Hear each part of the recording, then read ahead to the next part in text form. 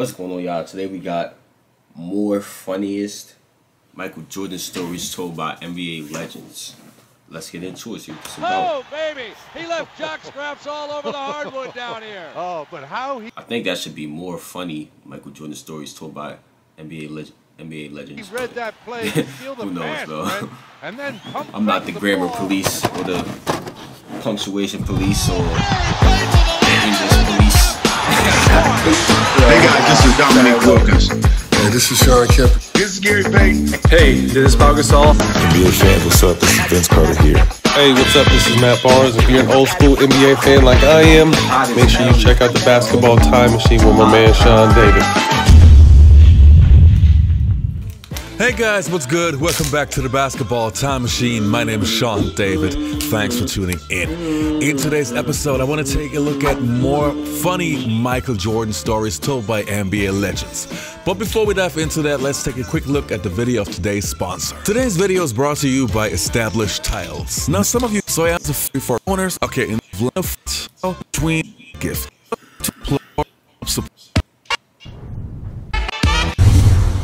TM to get your gifts now and help support the channel.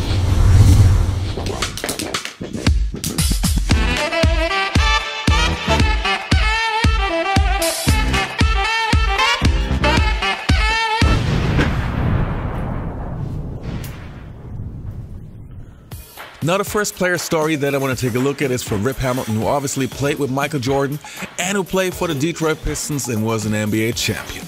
Let's take a look. Well, like I tell people, Michael was fun. He had a unique personality. But then there was also another side where it was the talking trash Michael Jordan.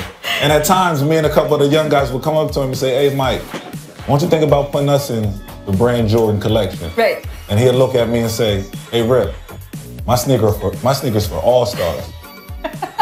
And at that time, I'm like, wow, like really? And then my other young fella, I don't want to say his name, and he would say, "Hey, Mike, what about me? Put me in your sneaker." And then he'll say, "Your game is not to the liking for my sneaker. Not good enough. Not good enough for my sneaker. Your game don't fit my sneakers." So, I mean, but that was the whole big talking trash with Mike. Now, the next story that I want to take a look at is from Jalen Rose, who always has those funny stories. And this one is actually one of my favorite stories of all time. Well, if I dunked on Michael Jeffrey Jordan, I would tell the story to everybody that I came across. And you do the same thing. Let's watch Story Time with Jalen Rose.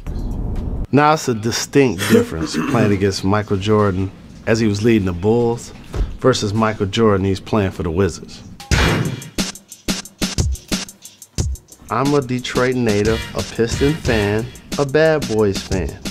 So when we were having our rivalries with the Bulls, the Pistons walked off the floor without shaking the Bulls' hand. So I was like, yeah, I love that. As a Detroiter, we had to be bad. We had to create rivals. We had to do something different to play with the big boys. So while I've always respected the greatness of Michael Jordan, I actually rooted against the Bulls because I was rooting for the Pistons. So now it's 1998 NBA Finals. Chicago Bulls at Utah Jazz. Jordan hits the shot against Byron Russell. He's retired. Cut to 4 years later. Jordan decides he wants to play again for the Wizards. So I remember playing against the "Sometimes I Dream That He Is Me" Mike in Chicago. And then I'm playing against the guy for Washington. I'm like, he became more of the, "I believe I can fly. I believe I can touch the sky." It wasn't every time. So I'm like, I can actually make some moves against this guy that he can't stop. So when we go to Washington, I'm in his face. So I'm taking him on the post, jump hooking over him, scoring buckets. I had like 30 that game. I did a play and I actually dunked, not on him, but around him. And I was hanging on the rim and I started talking trash. I came down off the rim. I said something that you can't be repeated on our airways. It was very volatile, it was very rude and disrespectful. And I got ejected. Had 30 points late in the third quarter against Michael Jordan and the Wizards. I get ejected on national TV. That could have been the game of my life. When you have 30 points in the third quarter against Michael Jordan, what are you saying to yourself? I'm about to get 50. That's what I was saying. And I couldn't jump over a phone book as a player. So if I get a dunk and Michael Jordan's in the vicinity, I got pumped up, and I got too pumped to where I got kicked out of the game, and that was stupid. Jordan returned back to the game in '95. Did y'all want to play the Bulls in the playoffs when he returned? Man, you know, the biggest thing was when M first came back, and I was like, he's back. Like, I wanted to play against MJ, and then he retired before I came into the league. Then when I came into the league, he comes back. So my first mindset is, damn, MJ's back. And then I snapped out of that shit. I snapped out of that shit real quick, like, all right, you gotta go in his ass. You gotta get his respect. Because this was my favorite player along with Matt. Magic was #1, but MJ, who didn't like MJ? So when he came back and we played them for the first time, I got the best of him and Pip that game. I think I had 36. And I was I didn't even sleep that night because I was so hyped and ready to play that game. And we won, but I think I only pissed him off. I pissed him off. I know that for sure. The story I always tell is we used to come out for warm-ups. You go out in the NBA with about 20 on the clock before a pregame. And so you go out there, 20 on the clock, and MJ would always come out with like 14 on the clock or 13 on the clock. So one day I go up to him, and I was like, M, why don't you run out where we run out? Like, why do you always, because like we'd run out and the crowd would like stand up and cheer, and you'd kind of hear him saying like, where's Michael? Where's Michael? And then when he ran out with like 10 on the clock, another standing ovation, the whole crowd would go crazy. And I was like, M, why don't you run out with us, man? He goes, because they're here for me, they're not here for y'all. Yeah. I begged them to go out with us in Philadelphia. We go out, we go in the back way, we smoke cigars in the joint, and the owner of the club comes and go, Michael Jordan in my club? Cut the music off and turn the lights on. We wanted everybody to see Michael Jordan was in his club. I'm telling you, he changes the way people move. I would get my 20s, 24s, 25s, 29 on Mike. Mike don't get his 30, 32, 35. You make him add 40. He never got 40 on me, but he did get 35, let's say. I mean, he gets money. I try to keep him down to 25, 26, his average. Anything over that, okay. Right?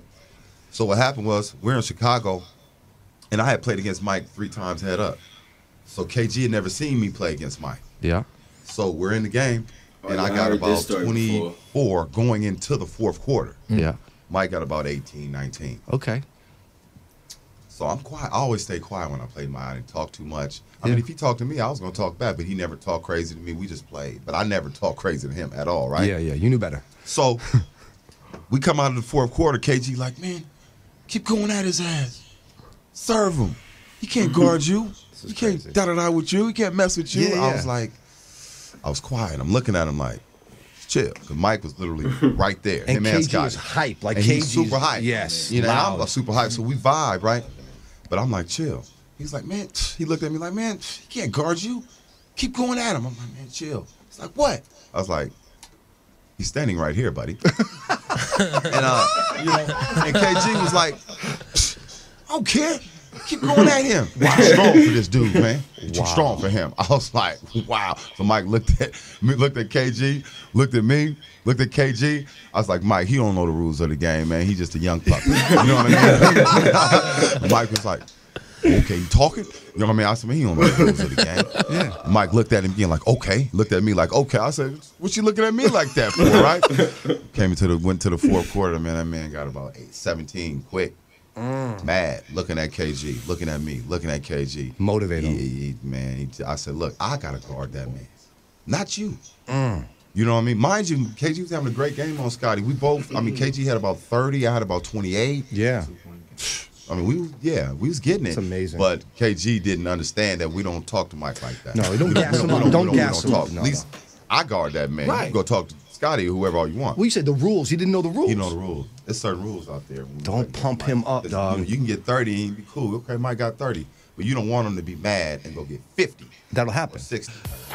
I really, really enjoy looking for those funny Michael Jordan stories. Jordan stories in general, obviously, because I'm a huge fan. But those funny stories, I'm always very happy when I find old ones and new ones. So maybe I ain't gonna lie, there's a few of these stories I never hear, man. I ain't gonna lie. Usually I hear most of them.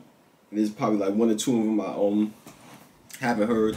Most of these I haven't heard though. Only one I actually heard of is the KG one. Word. But if you guys enjoyed these type of reactions, man, let me know any other funny old school basketball stories you want me to react to, man. Put it in the comments down below. Also, if you enjoyed, please share the video. It'll help your boy out. Subscribe if you're new. Turn on post notifications. Links in the description. Click on the last reaction as well. You know, Michael Jordan versus the Bucks. Dummy. I'm telling you, you want to see that one. And I'm out of here.